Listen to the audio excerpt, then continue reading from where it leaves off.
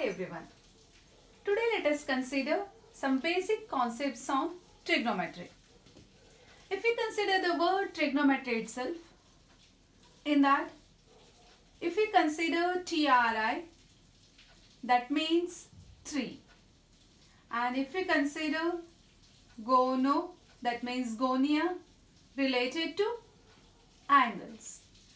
And if we consider the word metry, related to measure. So all these words are Greek words. So if we combine these together, we are getting the word trigonometry, that means measure of angles of the triangle. Let us consider a triangle. Triangle ABC. It is a right angle triangle, right angled at B.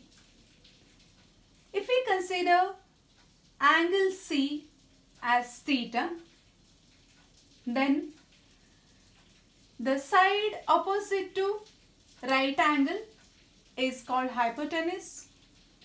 Side adjacent to angle theta is considered to be adjacent side, and the side opposite to theta is considered to be opposite side. Under trigonometry, there are 6 trigonometric ratios. First one, sine of the angle theta. That means it is the ratio of opposite side divided by hypotenuse. So sine theta is equal to opposite side divided by hypotenuse. Next, cosine of the angle theta, we call it as cos theta, that is equal to adjacent side divided by hypotenuse. Adjacent side divided by hypotenuse. Now if we consider tangent of the angle theta, we call it as tan theta, and it is the ratio of opposite side by adjacent side. It is the ratio of opposite side by adjacent side.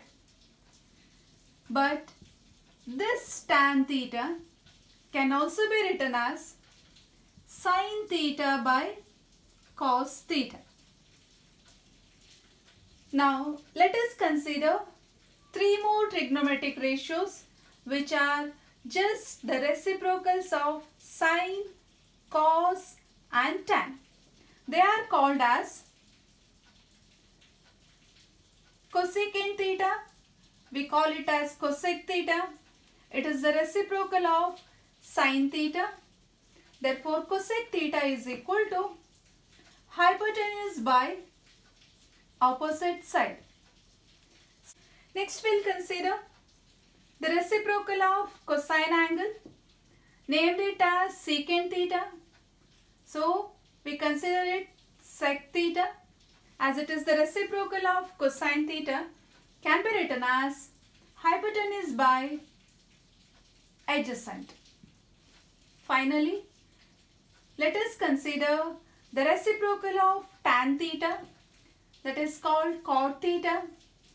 It is equal to reciprocal of tan means adjacent by opposite. So adjacent side by opposite side gives cot theta. So we consider 6 trigonometric ratios: sine theta, cosine theta, tan theta, cosec theta, sec theta and cot theta. Now let us move on to some trigonometric values for some fixed angles. For example, 0 degree, 30 degree, 45 degree, 60 degree and 90 degree. If we want to calculate sine of 0, sine 0 is 0. Sine 30 is 1 by 2. Sine 45 is 1 by root 2. Sine 60 is root 3 by 2 and sine 90 is 1. Now, if we consider cos of the angles, cos 0 is 1, cos 30 is root 3 by 2, cos 45 is 1 by root 2, cos 60 is 1 by 2 and cos 90 is 0. Now, if we observe from the table, as the value of theta increases from 0 to 90, value of sine also increases from 0 to 1. Therefore, sine function is an increasing function. Similarly, as the value of theta increases from 0 to 90 degree, cos of the angle decreases from 1 to 0. So, cosine function is decreasing function. Now, let us consider tan of the angles. To calculate this, we need to divide sine value by cos value. So, tan 0 is 0. Tan 30, if we divide these two values, we'll get 1 by root 3. Tan 45, divide these two values, we'll get 1. Tan 60 is root 3 and tan 90 is 1 by 0. Something by 0 is infinity, that means indeterminate. And as we all know, we find it very difficult to remember these values at a stretch. So, to remember these values, let us use one technique, that is finger technique. Now let us use finger technique to remember these values. For that, first let us assign the angles to the particular fingers. 0 degree, 30 degree, 45 degree, 60 degree and finally 90 degree. To the small finger 0 degree, to the ring finger 30 degree, to the middle finger 45 degree, to the forefinger 60 degree and thumb 90 degree.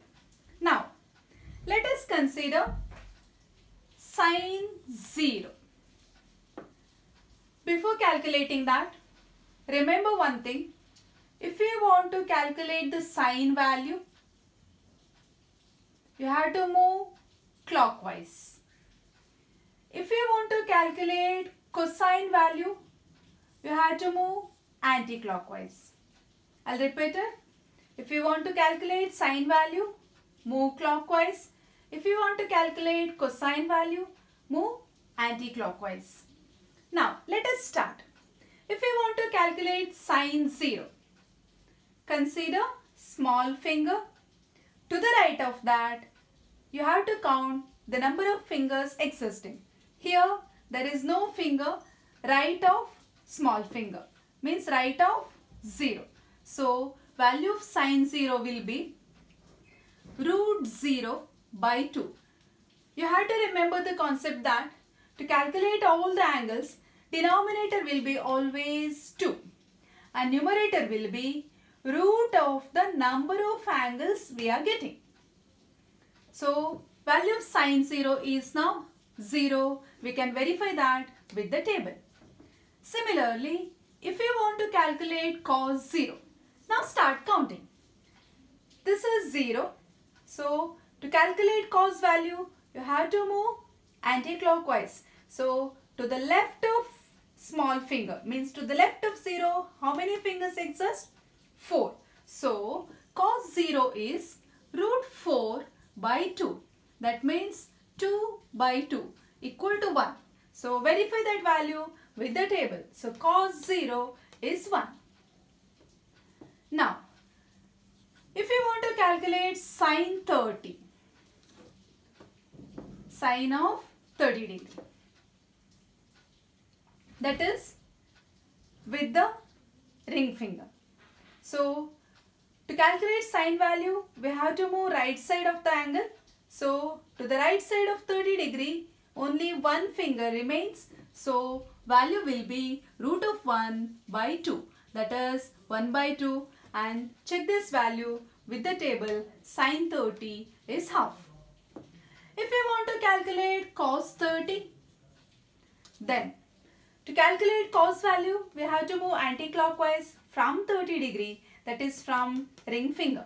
So count the number of fingers to the left of ring finger, 1, 2, 3. So value will be root 3 divided by 2. Now let us move on 45 degree.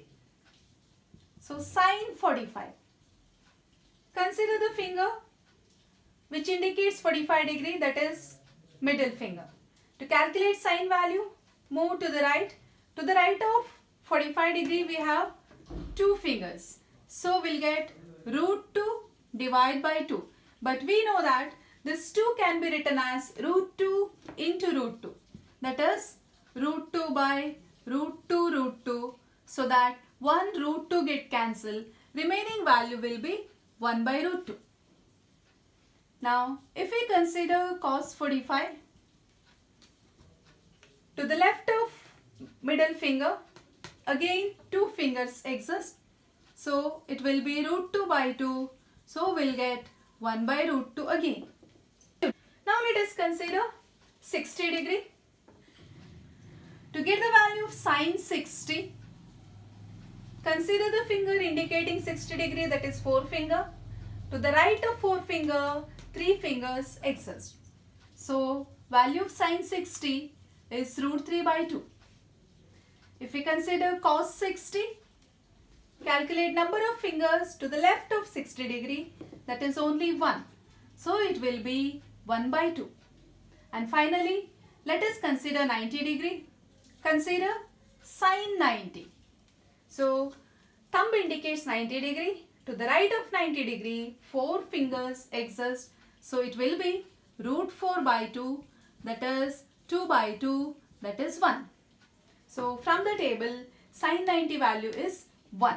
Similarly, cos 90. To the left of 90 degree, no fingers. So it will be root 0 by 2, 0. So from the table, value of cos 90 is 0. So in this way, we can easily remember the trigonometric values related to 30 degree, 45 degree, 60 degree, 0 degree, also 90 degree.